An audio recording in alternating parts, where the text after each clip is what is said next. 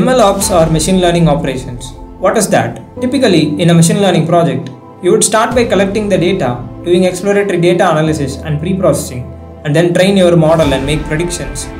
But in real-time scenarios in companies, the model you train will undergo CI/CD pipeline. Then after successful tests and verifications, it moves into staging and then into production to provide ML services to clients. This combination of data engineering, machine learning and DevOps is called as MLOps.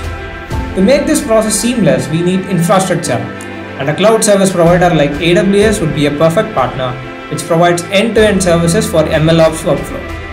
It could be data integration, machine learning notebooks, creating pipelines for machine learning and then performing CI/CD to stream the model into production.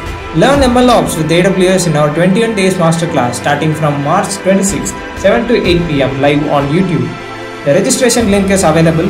Make sure you register for it.